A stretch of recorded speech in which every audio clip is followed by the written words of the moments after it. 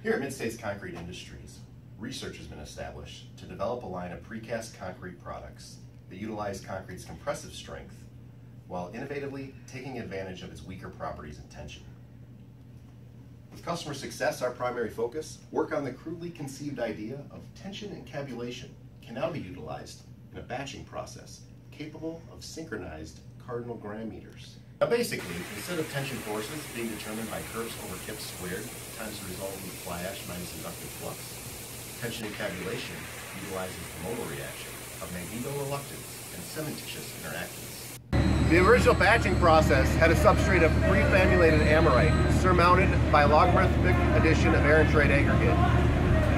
Reflective cracking during the screed slump xylon interaction, modified during the spilon of water reduxation, results in a hardened paste that stays strong in compression but gives us a rubbery, stretchy substance in tension. The aggregation of pivoted BIM data shows us the effect on our malleable substrate as it creates several microscopic marsal veins perpendicular to the angle of pre-tension, so side fumbling is prevented.